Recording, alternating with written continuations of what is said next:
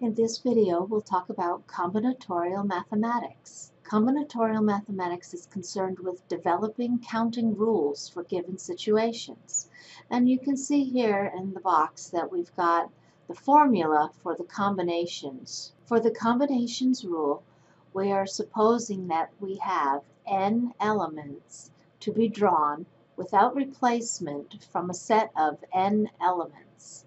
So you'll notice the capital N represents the total number of elements in the set, whereas the lowercase n tells us how many elements we're choosing or wanting to draw without replacement. In this formula, we have to know what this exclamation point represents. That's called factorial. Capital N factorial represents taking the number of elements and then multiplying by each integer falling below that. For example, 5 factorial means 5 times 4 times 3 times 2 times 1. This will allow us to do a bit of reducing when we work through the reference for class material today. One important fact to remember about factorial is that we do have a special case.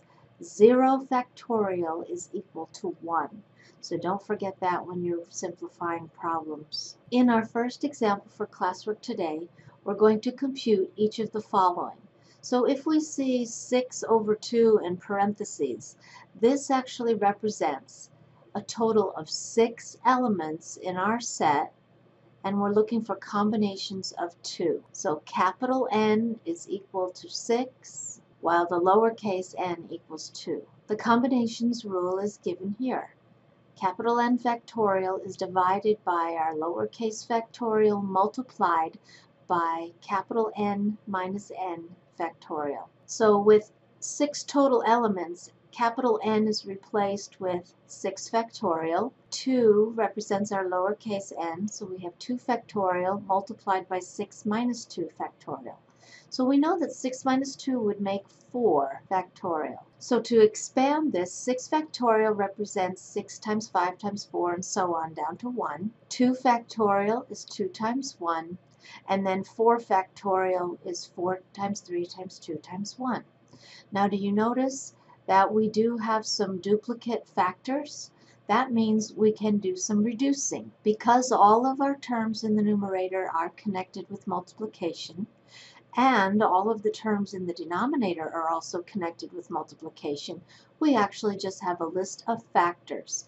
Any common factors can be reduced. So here in red you can see 4, 3, 2, 1 in the denominator, 4 times 3 times 2 times 1.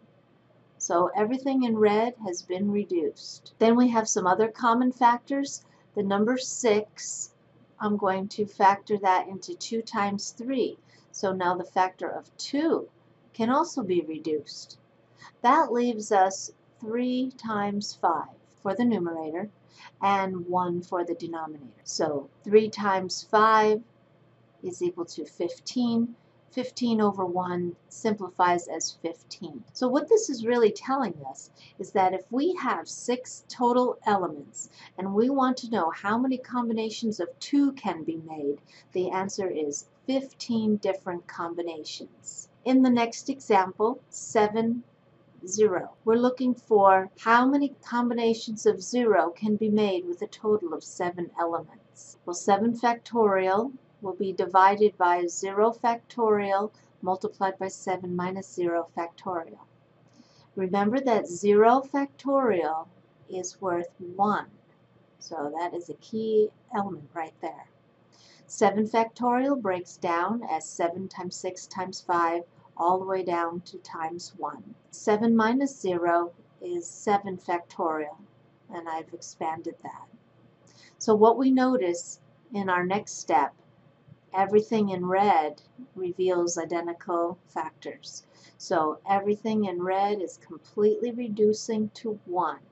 So I really have 1 over 1, which makes 1.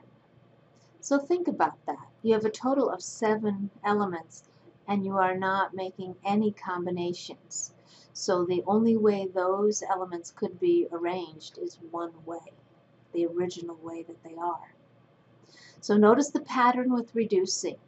Do you always need to completely expand the multiplication? This thought will be helpful when we look at the next example. In our final example, it's asking us to compute the number of ways you can select n elements from capital N elements for each of the following. So instead of giving us originally the parenthesis notation, we are given the lowercase value of 3. That means we want 3 elements in the group. Capital N equal to 10 means there are 10 elements total to work with. So the notation would be 10 over 3 in parentheses. Notice there's no fraction bar. This is not a fraction. It is the combinatorial notation. So the capital N would be 10 factorial, which I have expanded from 10 times 9 all the way down to times 1. In our denominator, 3 factorial is 3 times 2 times 1. And finally, 10 minus 3 factorial would really be 7 factorial. So 7 factorial is right here in red.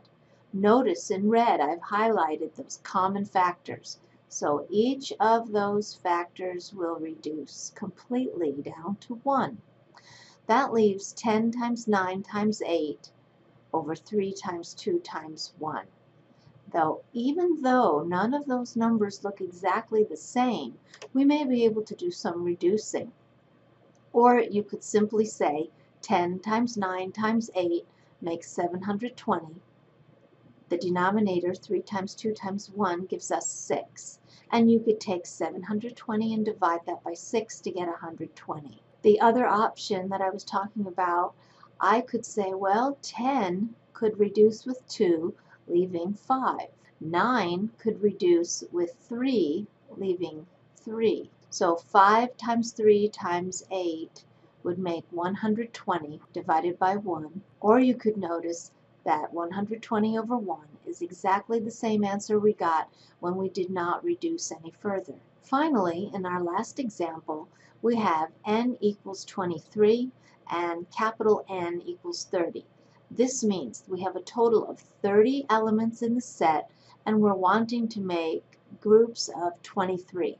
How many ways can this be done? So we have 30 over 23 in the combinatorial notation. 30 factorial is the numerator.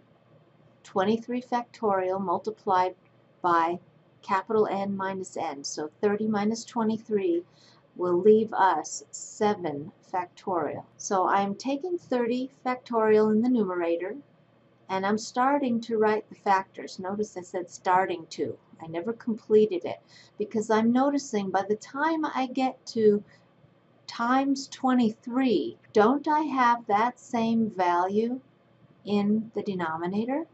Because 23 factorial is our first term. So when I start expanding 23 times 22 times 21, everything that I have here in green in our denominator will be exactly the same factors that I have in the numerator. So I know that everything there will completely reduce to 1.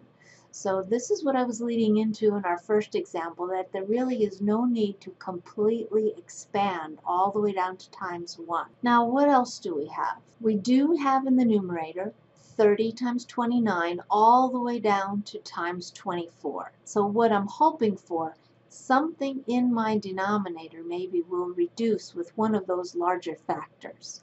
And in fact you can see that 7 multiplied by 4 would match 28. So I can reduce 28 in the denominator, so that gets rid of the 7 and the 4, with 28 in the numerator. Scanning again, I'm left with a 6, a 5, a 3, and a 2, and a 1. So 6 times 5 makes 30 in my denominator. And I notice that I have 30 also in the numerator. So my factor of 30 in the numerator will reduce with my factor of 30 in the denominator. Now that leaves 3 times 2, which is 6. So I could now reduce 6 in the denominator with the 24. So 24 divided by 6 leaves me 4. So everything that I didn't cross out is my final answer.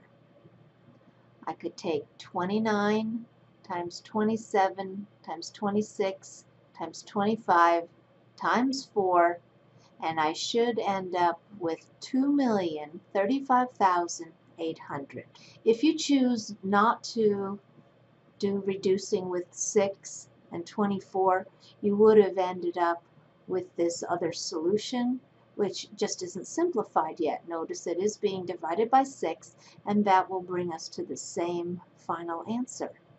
So look for opportunities to do some reducing without having to expand all the way down to 1. If you know those factors are identical, there really is no need to expand that far, especially when your numbers are this large. So I hope you find that helpful.